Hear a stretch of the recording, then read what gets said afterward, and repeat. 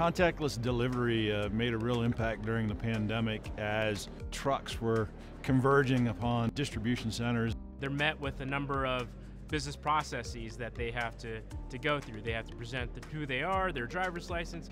They need to wait for all of those steps to happen, and then they need to wait to back up their truck and have it unloaded. So a lot of this is about the driver experience and also how they get in and out of facilities more effectively. There is also significant benefit in sustainability in reducing dwell time. So the pandemic really catapulted some of the learnings and opportunities that the supply chain fulfillment part of our processes had an opportunity to take advantage of. Companies, shippers, carriers realized that a digital experience was much faster and much more visible.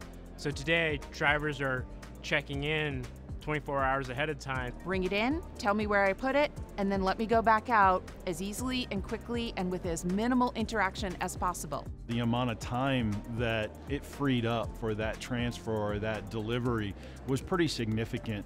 And in a time when labor continues to be a challenge, that was extremely important. I do believe that it's going to continue to see adoption and success.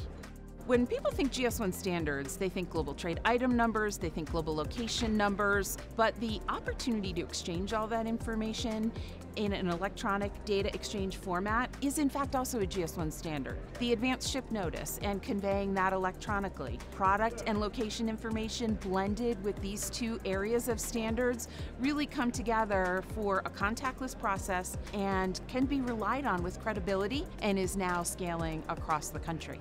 Logistics supply chain is a team sport, and companies using the GS1 standards will be able to deepen their relationships with their teammates, with their vendors, receivers, carriers, and it will help further them to build a more collaborative supply chain.